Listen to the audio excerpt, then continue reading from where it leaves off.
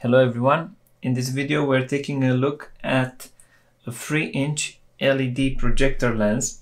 This is something that I bought to sort out the lights on an Audi A4 B8.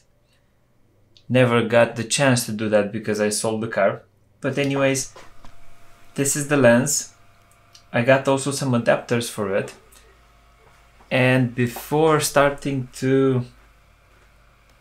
doing a video about how to install it in a headlight, I will go ahead and see what is inside of the lens. I always have this question. We will be taking a look at build quality and overall fit and finish. This video will be very similar to the one that we have done for that LED laser lens. Price and overall product, I would say that this is a very good buy. It's a very good buy because it offers the possibility to install it on a headlight that didn't have a lens using this type of mounting. This will be fitted in the hole of in the place of your previous bulb. You will need to center it a little bit and you lock it with this washer. Also, you get some rubber adapters to help you in securing it. It has an interesting channel to make sure that your horizontal line is properly set. But at the same time, you are able to mount it. Let me try to put it closer to the camera. On the headlights that have already a lens, you should be able to mount it with the outer holes and with the outer frame.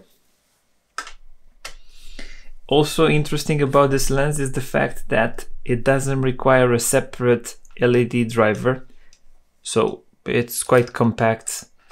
You don't need that much space in the headlight to fit everything. This back bit also protects the fan of your lens, but should you require to reduce the size, if you remove this adapter, the lens will be shorter.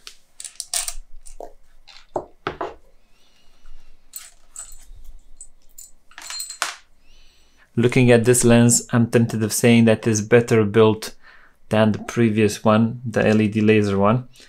This one doesn't have any washers, any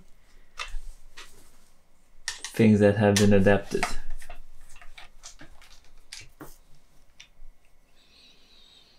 Quite an interesting construction. They're using some washers in between the plastic bit and the metal.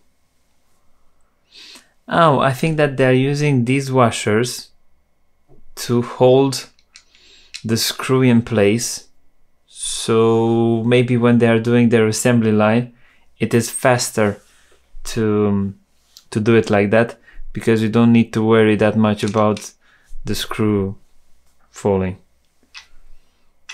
I wouldn't think that they are thinking of vibration or other things in this assembly. Big metal heatsink.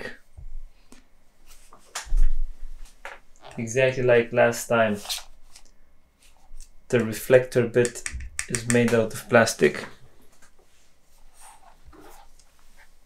and this might be a weak point. In time, that chrome bit might exfoliate.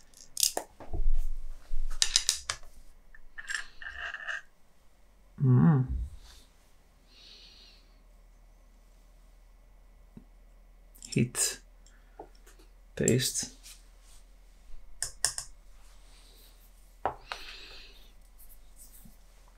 I would ask the question why?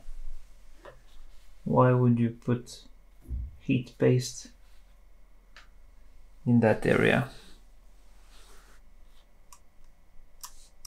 Our shutter is quite big. In the past you would see a small little metal plate, but these guys are using a big solid shutter. So if you're buying them right-hand drive, and should you need to have them the other way around, it's not easy to convert them.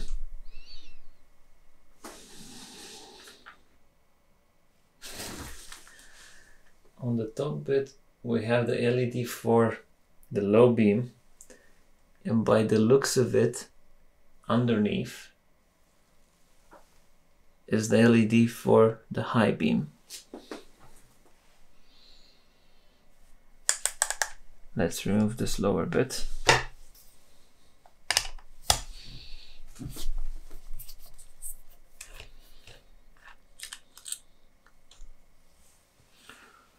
Okay.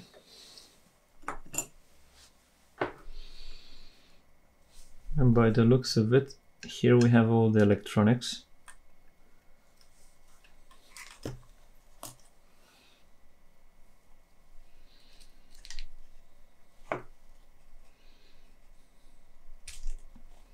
I need to be careful not to mix them up because all the connectors are exactly the same. I'll do a picture with my phone.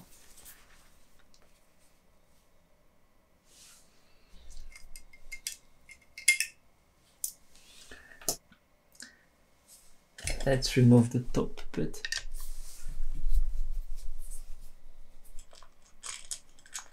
And now we should be able to see our light source, our main LED.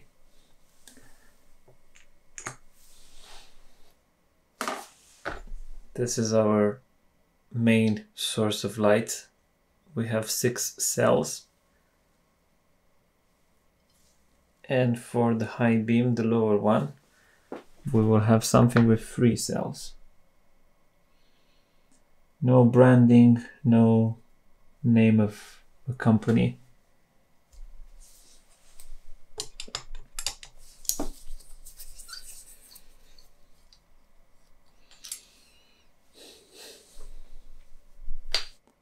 That is the light source for the high beam. This is the light source for the low beam. Outer casing, it's a casted material, one big solid piece. They put the LEDs with the heat sinks and thermal conductive paste. After that they continue with the reflectors. So they will install that one and that other one. I would say after that the shutter, the electronics, the lower bit, the top bit, the front lens, and at the end that little bit. I will record each and every one of them separately, put them in the video so that should you be interested you can see them at a better resolution and better quality. And after that I will start reassembling all of the things. Main body with the 2 LEDs connected with thermal paste, casted material, fixed hole pattern, the electronics,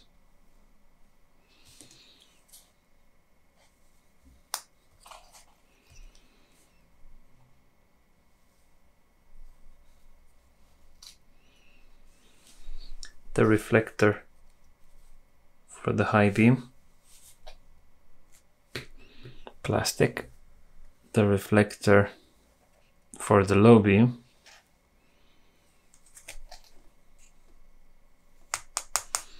again plastic, lower cover, here we have something with a bit of writing,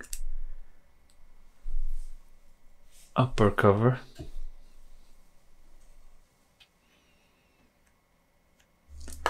shutter,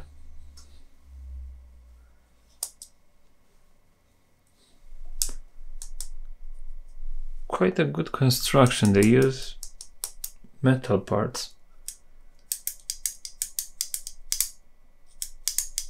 Very smooth operation. Put back this little screw so that I don't lose it. Back plate.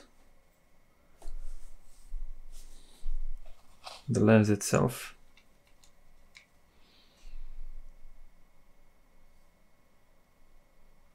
Inch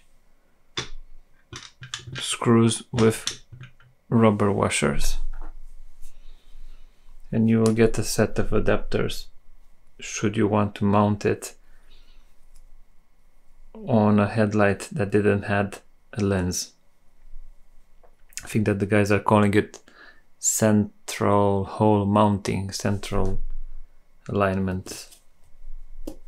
But overall, quite an interesting product. In testing, the light output was quite okay. I will show some pictures with the light output. Also, I will show you the power usage. If my memory serves me, 45 watt in normal usage and a little bit more when we are connecting the high beam. From a wiring point of view, these two are for the main beam and should be connected positive to red, negative to blue. The other two ones, the yellow ones, let me put this one better in frame. These two ones, they don't really matter how you connect them. They work in both ways. So overall, a very nice lens. In the next video, I will show how I'm installing this lens in an Audi A4 B8 headlight.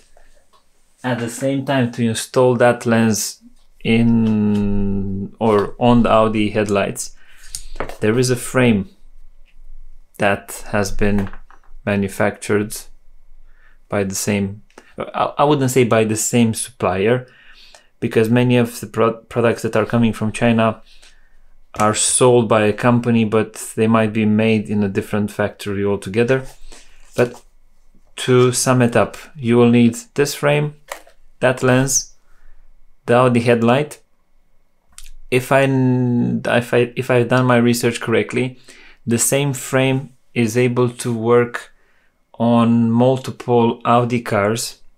The same setup will be for the Audi A5 and some other cars from that generation. We will be using it on the Audi A4 B8, and we will be replacing the normal lens projector with this one.